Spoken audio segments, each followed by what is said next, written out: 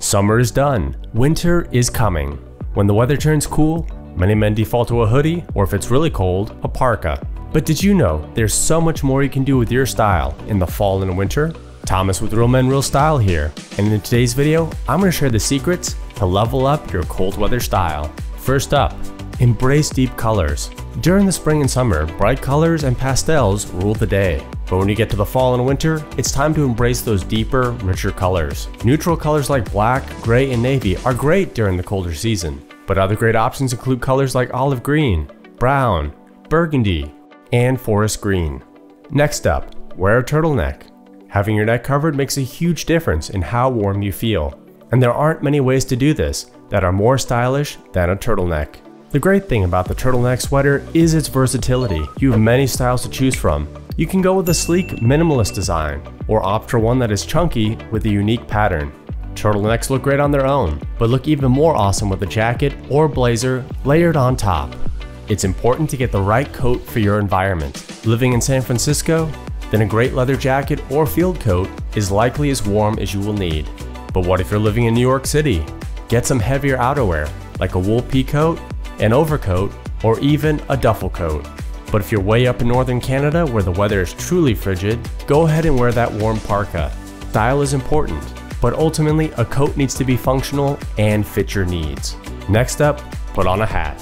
When it comes to keeping your head warm, the watch cap, also known as the beanie, is a default for many guys. And don't get me wrong, it definitely does its job.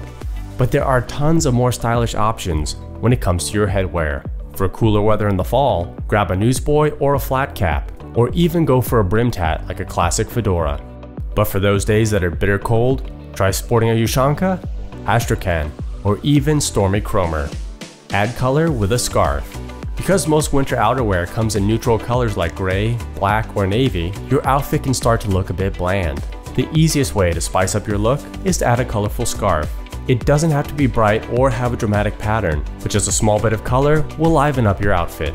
Alright gents, whether you're using an electric, safety, or cartridge razor, consider using an aftershave balm. Applying this after you shave helps to cool the skin and prevent redness. Now gents, the grooming products you see in today's video brought to you by Vitaman. And instead of me telling you how awesome they are, how about I put a link down in the description of today's video so you can try them for free. Seriously gents, use that link in the description to grab a sample kit over at Vitaman for free.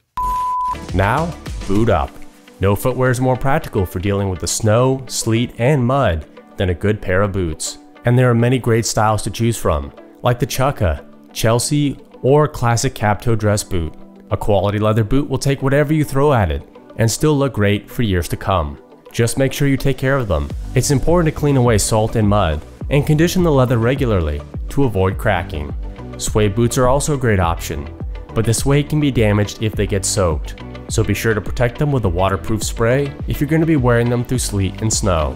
Next, try some heavyweight denim. Denim is a great material year-round, but your typical jeans may not be up to the task if you live in a very cold environment.